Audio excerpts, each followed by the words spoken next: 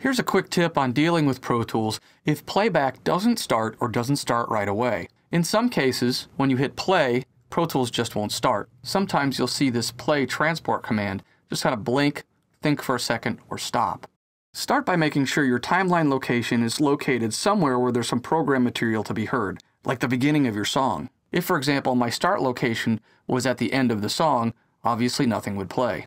Also be sure to watch the counter to see if numbers are rolling by. Next, in your transport controls, make sure that Sync Online is not selected. If this is blinking blue, it means that Pro Tools is waiting for an external timecode source, like another sequencer, or a standalone hard disk recorder or other machine, to send timecode into Pro Tools for it to start. In most cases, you want this not to be on. Next, we'll want to take a look at the floating transport window. Now you'll notice this transport window is very much like the transport on your edit window. In fact, the controls are the same, but there are some expanded options. Most of the time, you'll want to make sure that pre-roll is not on, and then we can expand the view. What we want to look at here is Midi Controls. If count off is enabled and you hit play, Pro Tools won't play until a predetermined count off is complete.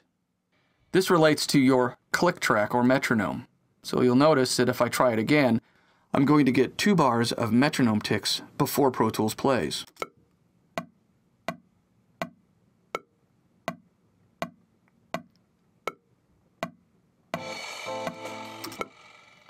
So start by having count off disabled.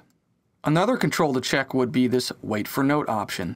This means that Pro Tools will not start playing until an external MIDI note triggers playback or record. So make sure that's off.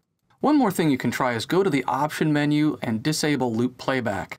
Sometimes that stops normal playback, especially if a very short selection is highlighted in Pro Tools. If these suggestions don't help, try opening another session or even exiting or quitting Pro Tools and reopening it. Typically, one of these tweaks gets Pro Tools playing properly. Thanks for watching.